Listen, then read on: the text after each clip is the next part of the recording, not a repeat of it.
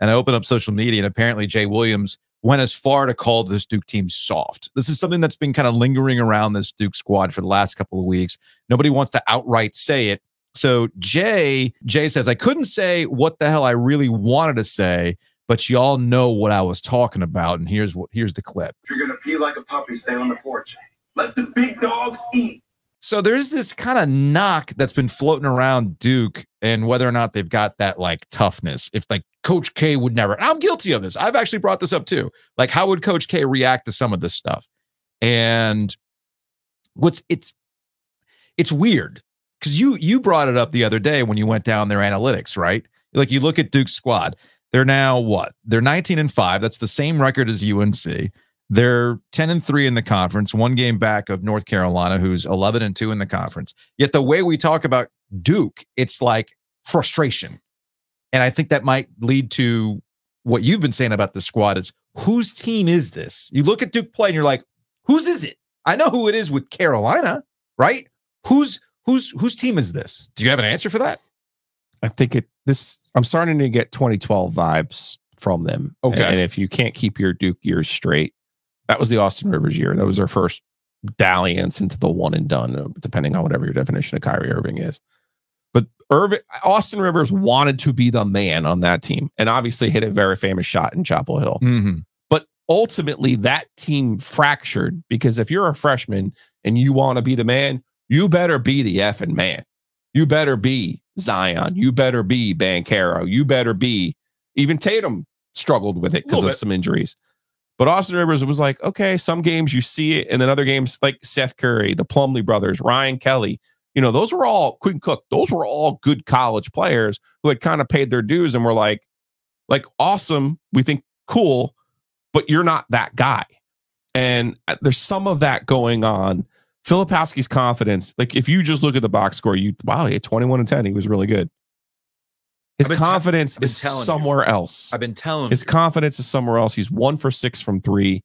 He got to the point in the second half where Mike Marsh was playing off of him and he would not shoot the basketball. And I'm just sitting there going, holy smokes, dude, you waiting for the invitation? And then his problem is what Filipowski specifically, his problem is look at the other side for Wake with Carr. How many times did Carr dunk the ball in this game?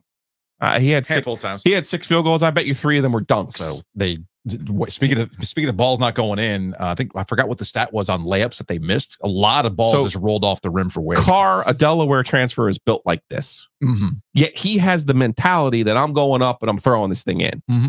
When Filipowski goes to the rim, he doesn't try to dunk the ball. He seeks the contact and then falls under the basket. Yeah. And I'm like, you have to go to the rim, grab the rim, and protect yourself. Mm-hmm. You're 6'10". Yeah. Why are you falling into the third row? And then that's bad. And then he comes out of that like with his his face like, oh man, I just got hit in the soccer head. Player. I'm just like, yeah. And there's been conversations. So there's that. That's why I think people will assign soft to him. So I was talking to. But that's not soft. It's just not smart. I was talking to the fellas. The fellas, if you will, because they know who they are. They know who they are. AP and young Connor. Young Connor, Marks, the wise man, the fellas. Okay. Yeah. Rod, the fellas. And, because they're there all the time. Right. And I forgot who it was. Like, yeah, I think actually, I want to say it was Beard. He's like, yeah, these are things that you don't see on television where John's like trying to have this conversation with Filipowski in a game, like, probably about what you're saying. Just go to the rim. Yes. I don't think soft is the label. Like a couple of weeks ago, or it was last week, Chris Mack on Field of 68, that podcast, straight up said, like, they don't got those dogs in them. It's like Tyler said before, they've got talent. I don't think that they are dogs. I don't think that they play. Just think about like a Houston. Just the way those guys play and how hard they play. I don't get that when I watch Duke. And, having played against them, whether it was when I was an assistant at Wake Forest, head coach at Louisville, I always felt like Duke's intensity was at another level.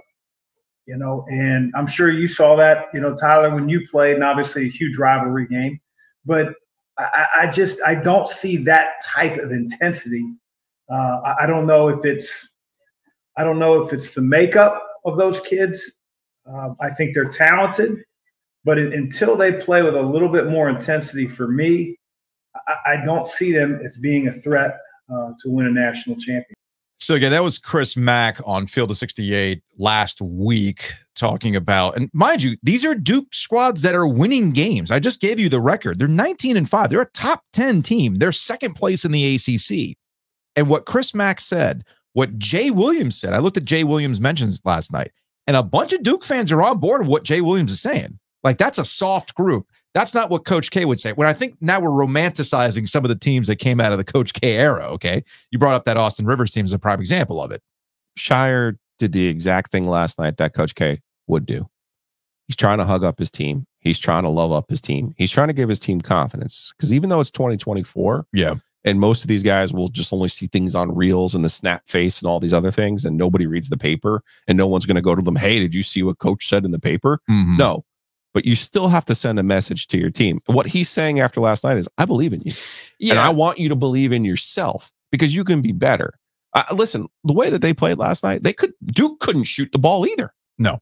So that's been a problem for them, by the way. Proctor was going through something.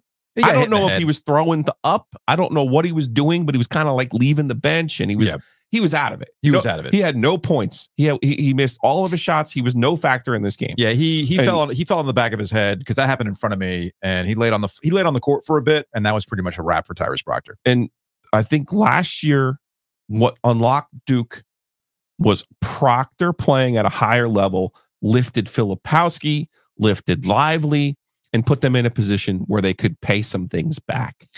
I don't disagree with what Chris Mack is saying in terms of intensity. I don't disagree in terms of like some of the parts are there. It's getting late though for Duke to try to put this thing together. Okay. Which is exactly what Kay would have said after last night, because he knows what they have and he knows what they don't have. And for them to be their best, Proctor can't be a net zero. This was a knock on Shire last year, that his demeanor called into question a level of intensity for the team, and whether or not Duke could get pushed around. And then he lost his shit with what happened at Virginia, and you saw how it went from there. Shouts to Brian Kersey, who was there last night. He was, it's just hell of a night for the officials with Brian Kersey there, by the way. I think they just changed another foul to another. I think Reed just got his 6th foul that was assessed to him, right? Most random. Just the random shit last night. Willy-nilly. So, yet last year there was a sentiment that was making the rounds about Duke personality, do they have it, etc., which came from the coach. And last night, with the officiating and everything else, Shire kind of snapped. And from that point on, Duke kind of turned it on a little bit there too. Shire was asked about it after the game, and I thought his response to your point about Coach K kind of loving him up was on point, and I think there's a larger point to be made after this. Just emotional, just emotional. Like, I don't think this group, and look, that's on us to prove it. We'll be right there at the end of this thing. I'm just telling you guys. Like, I believe in these guys so much. And we've been through a lot in the first 2 years. Like, this is my first 2 years. The support of the crowd has been incredible. And this is a key game for us. It was a key moment. And I was fired up because Mark Mitchell made a heck of a play, on the sideline. He had great hands.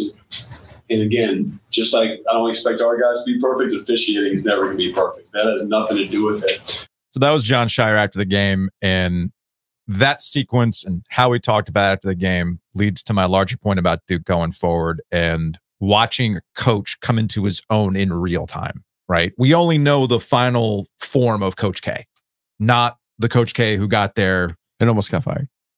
Right? We don't know. We're going to play this way. We're only going to play this way. Everyone, you should play zone. So there's this, I feel like John, in our conversations with him, hearing him in postgame, watching him coach, is trying to have this very calm demeanor. We're not going to get too high. We're not going to get too low.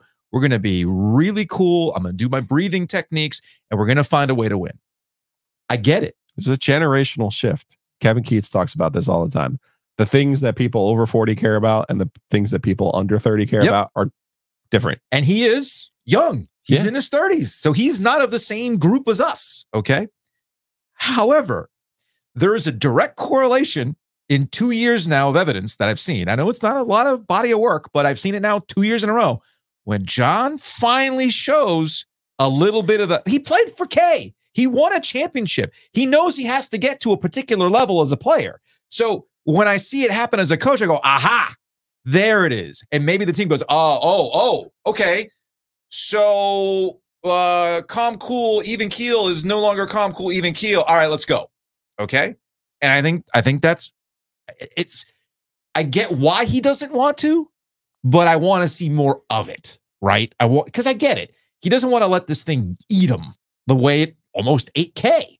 So I get where he's coming from. And maybe I'm doing way too much, press row psychoanalysis of John Shire, but I don't think it's lost on anybody that when he loses it, the team responds. And I'll be curious to see if maybe they're getting all the stuff. Hey, this guy thinks you're soft. Hey, Jay Williams just went on ESPN and said, you got to let the big dogs eat. Will that get through the team? We shall see.